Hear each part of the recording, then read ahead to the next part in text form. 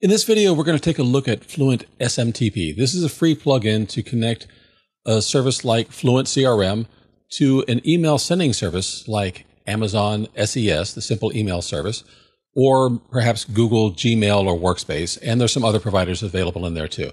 You want to be able to use these services so you have good open rates, good send rates, and a good reputation for your email. We're going to talk about that. We're going to talk about a little walkthrough of how to set up the plugin and go through all of the reasons why this is really an important step and why it's so nice that WP Managed Ninja gave FluentSMTP to the community for free.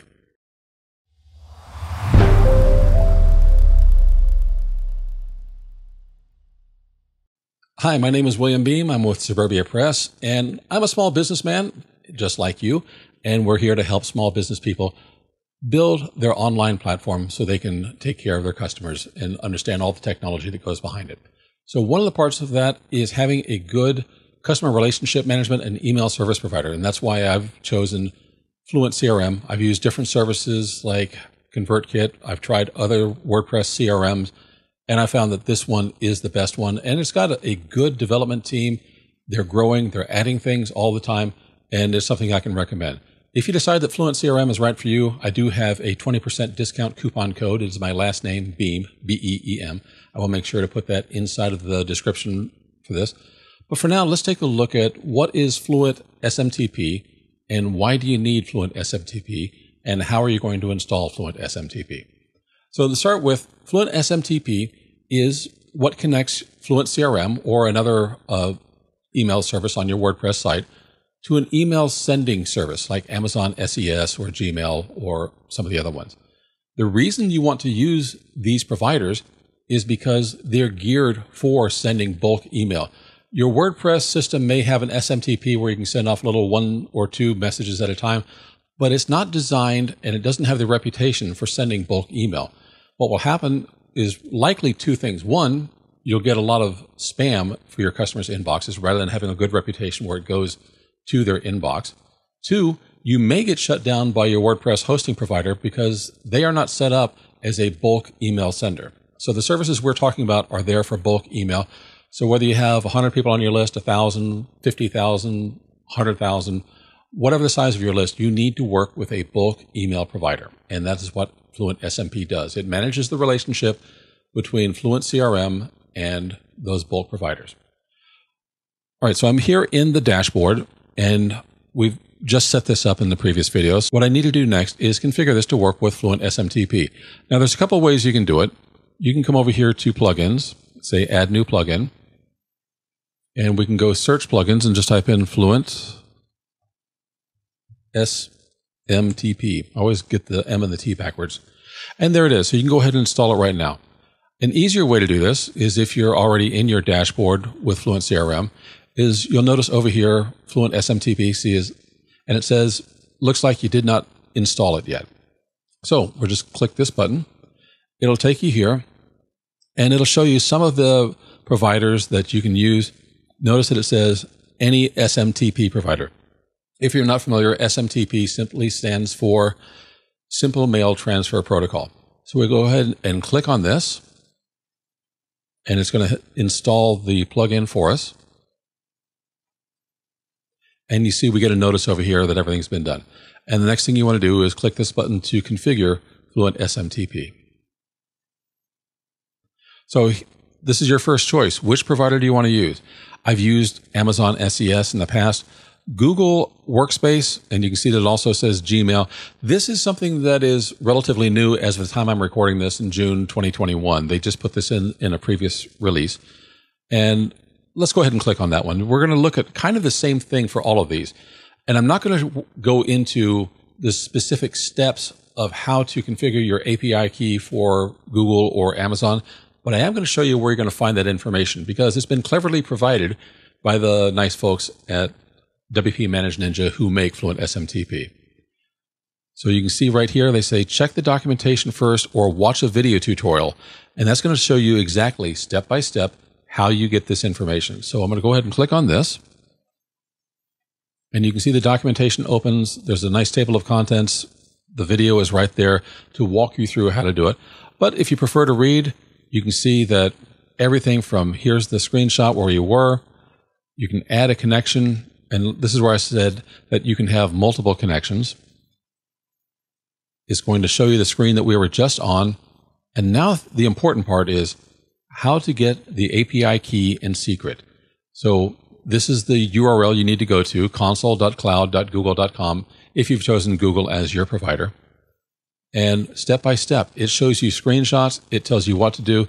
Notice they've got arrows and red boxes around what you need to do. It is dead simple to configure this. And keep in mind, when you're configuring this, you only need to do this part once. Once you've made your configuration with an SMTP provider, it's stored in FluentSMTP. You don't have to go back and worry about doing it again. And step by step, it's going to show you where you click, what options you make. It'll show you, you may have more than one SMTP connector, for example, inside of Google. So it shows you where you choose which one you're going to be working with, how to choose your project, enable the API, and on down the line. So I'm not going to go ahead and go through this in detail. But one of the things I do want to show you is, let's say that we chose Amazon SES. There's documentation down here. It's not quite in the same place, and it gives you the same step-by-step thing, though. Amazon SES, in my opinion, is a bit of a bugger to try and configure if you haven't done this before. And that's because Amazon just has a horrible web interface. And I'm going to show you, this is, again, step-by-step. There's the URL that you want to go to and what you're looking for. And this is an example of the horrible web interface. So look at this. There are so many choices. If you don't know what you're looking for exactly, even if you do know what you're looking for, it's kind of hard to find it sometimes. But they're showing you right up here. This is where you go to for your console. And you can see exactly where you select everything. And it's doing it from scratch. So it's assuming that you don't have an account already with Amazon or with or how to create one. So you can make your username. You can set your authorization type. And it goes through, again, step by step with screenshots, with arrows, telling you exactly what you need to do. That's all you need to do is once you get that API key created, you're going to say, this is coming from this email address. Here's my name. Here is the access API key, the secret key. With Amazon, one thing you want to pay attention to is the region. You notice there are 2 regions for US East. There's 2 regions for US West. And of course, there are regions for the EU and various countries throughout the world. The reason I say to pay attention, don't just think US East. You need to make sure that you remember if you're in North Virginia or Ohio, because it's easy to get confused. You do something on North Virginia, then you forget, then you go back and do something in Ohio, and you wonder why things don't work. Make notes, keep them in a nice, safe, secure place. Make sure you understand which region you've selected. It'll avoid some headache for you in the future. Now, if you don't remember, or you go to one of these and you say, I don't know exactly where to look, come up here, click on Docs. So we've already gone through how to install Fluent SMTP. They have links to all of those documents that we looked at, plus for the other providers that we talked about. And if you want to do it with any other host or mailer that's using SMTP. So Mailgun, Sendinblue. We have our Amazon up here. Google, as I said, was the newest one. Also, there's a document over here in case you want to use multiple SMTP drivers with Fluent SMTP. Maybe you need a backup. Maybe you want to do marketing emails with one system and transactional emails with another. So there's reasons for having different providers inside of your Fluent SMTP configuration. Come over here to support, and you can see that you've got articles for support. There's Facebook communities, and of course there's a little sales plugin here for Ninja Tables, which I do have, and I enjoy it. But that way you've got access to see where you can get support. I haven't got any email logs yet because I haven't connected with a provider or sent any emails. This is just a demo site. But also there's a place here to test so you can see, are your emails going through? If there's a problem where you're not configured properly, it'll let you know. And of course, back here to the settings is where you get started. So I hope that helps you understand why Fluent SMTP, a free plugin, is a very valuable asset, one you need to use with FluentCRM. If you decide that FluentCRM is right for you, I'll have a link below for where you can buy it and a coupon code, which is the same as my last name, Beam, that will save you 20% on whatever package you buy. This is what I use on all of my sites. I've used other software as a service tools like Aweber and ConvertKit. I've used other WordPress CRMs. This one really is the best one, and it's growing. I can see that not only are more people joining into this, which is a good thing for the community, make sure the developer is afloat, but the developers are actively working and they're adding things all the time. For example, this Google interface. It was something that was requested on the Facebook forum, and then I see that it's been added in here. So they are paying attention to their community.